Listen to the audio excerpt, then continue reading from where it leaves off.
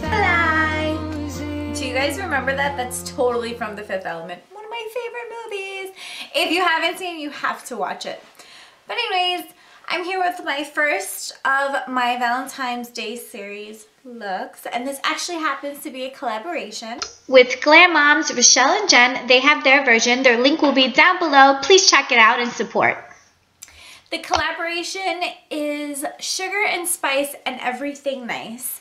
So mine is Everything Nice. I thought Everything Nice would be like a flirty, pinky, purple, and a little bit of a sparkle bam glam, baby. Because you know I love me some sparkles. So yeah, let me just, that's what it looks like. I hope you guys like it. Let's get straight to this tutorial. Bye, my love bugs. Love you. Mwah. Okay, as usual, you're going to prime your lids with Urban Decay Primer Potion. If you hear noise in the background, it's my daughter. Sorry. Then we're going to go in with Haux from MAC, or Haux, or however. It is a cool tone purple with a gray undertone. You're going to take that on a crease brush and you're going to put it all inside the crease as well as slightly above, because I want this everywhere. I want it to be blown out.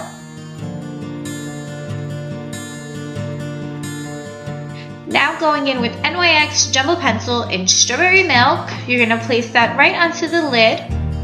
Then you're going to take your finger and you're going to pat it. You're not going to move it around, you're going to pat the product on. What that's going to do is really put it onto the eyelid without moving it around, which would adhere the best and show the most color.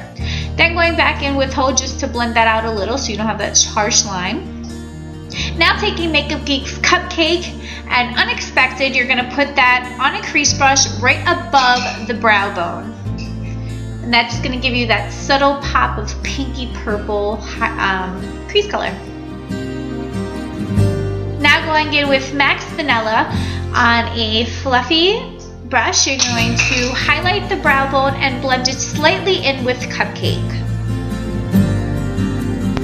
Now we're going to be going in with the Urban Decay Oz The Great and Powerful palette and the color Magic, which is this pink purple periwinkle color. It is gorgeous.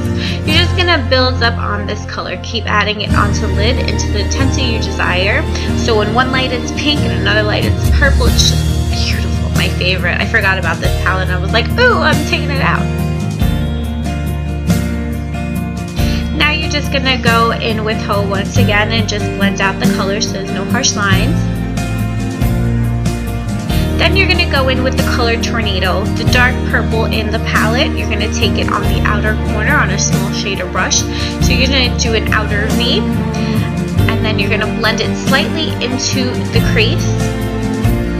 Now taking MAC's 222 brush or any fluffy dome brush that you have, and you're going to blend out that color in circular motions, bringing it right into the crease. Then you're going to move your brush on a sideways motion on the belly of the brush, and what that's going to do is give you a nice faded blend between the pink and the purple. Now going back in with Cupcake and blend it right into the crease so that way you have that nice flirty pop of pink.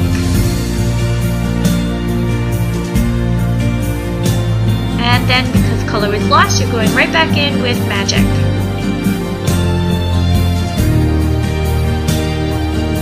And now we're taking our lashes. I'm just going to show you a quick highlight of them. These are the velour lashes in Striker Pose, one of my favorite pairs.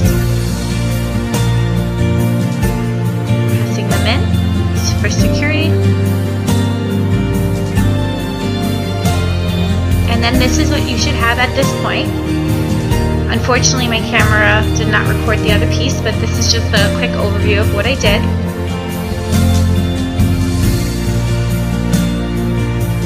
Once you followed those steps, you're going to go in with Urban Decay glitter liner in Midnight Cowboy, and you're going to put it in the inner tear duct and bring it about halfway in.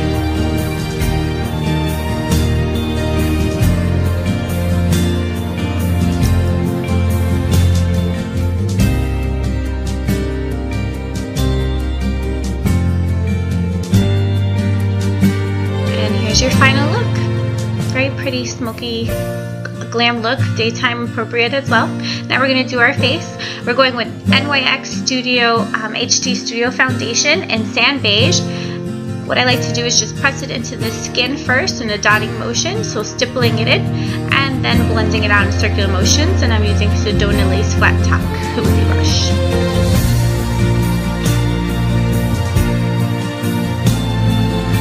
Now we're taking Age Rewind Dark Spot Eraser for the face, and we're going to just put it where I have some dark spots, and this is a treatment formula, so it'll actually help the dark spots fade over time.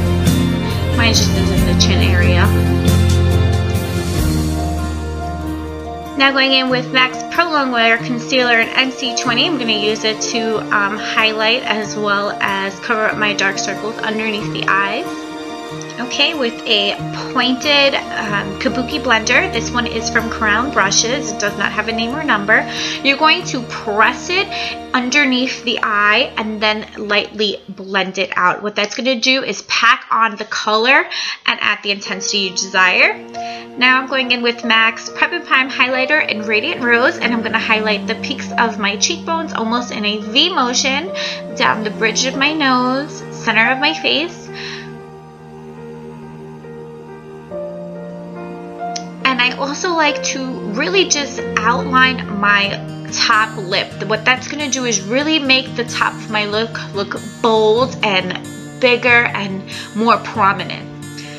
Taking that same brush as earlier, I'm just going to do the same thing. I'm going to press and then kind of roll it into the skin, so that way it gives you a natural blend.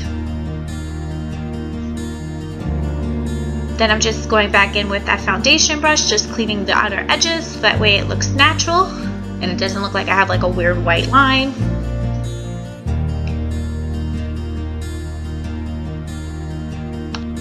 This is actually my favorite way of doing it right at the moment with this brush. It's become a new love of mine again.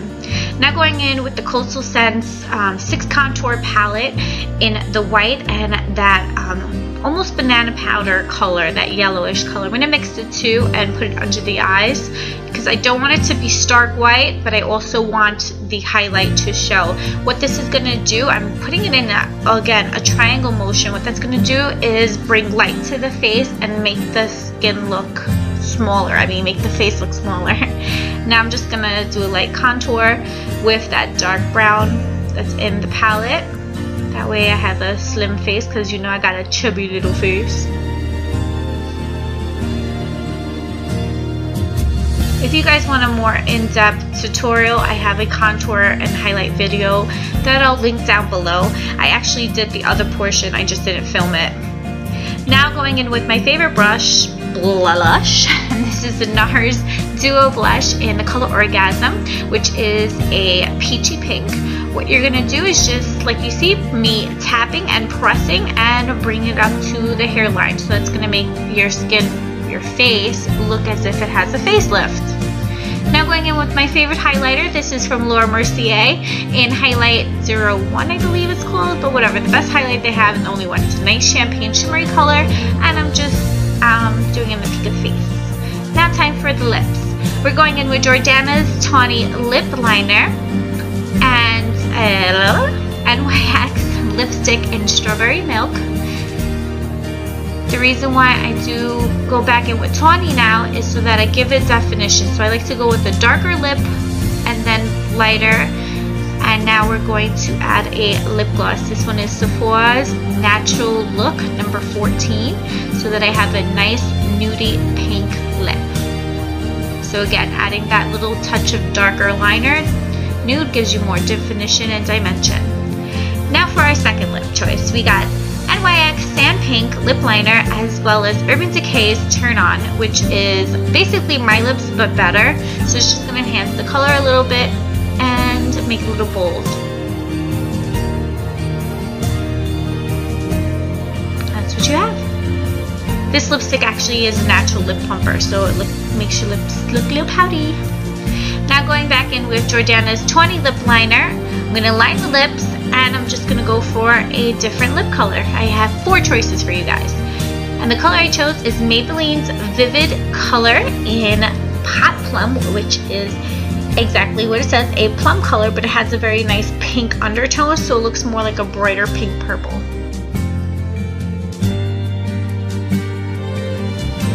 Silly faces, yee, thumbs up.